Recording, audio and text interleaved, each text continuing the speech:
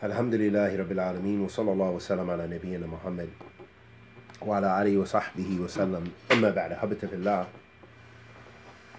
It was reported on the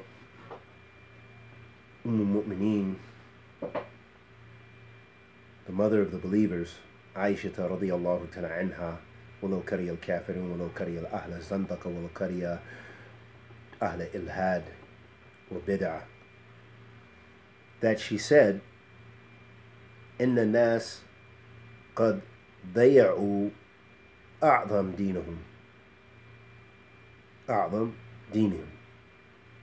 al-wara'. And this was collected in al-Zuhd li Imam Ahmed. Aisha radiyallahu ta'ala anha, the mother of the believers, and may Allah subhanahu wa ta'ala be pleased with her, Ameen ya Rabbil Alameen, as she is the mother of the believers.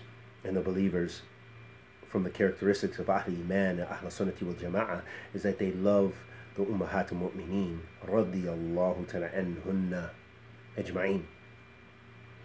And she said that the people, verily the people, waste the most important and precious part of their religion. And then she said, al-wara', having this humility, this piety, letting us know the importance of such a trait.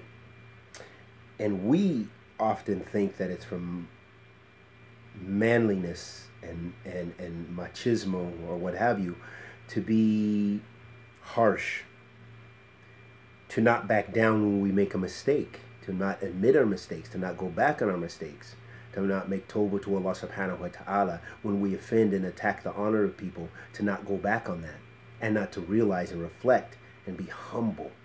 We don't do that. But Aisha radiyallahu ta'ala anha let us know that that is one of the most precious things with regards to the religion that the people neglect. And we ask Allah the Almighty to accept our good and forgive our evil and bless us to be of those Ahl Wara'. Wa sallallahu wa sallam ala nabiyyina Muhammad.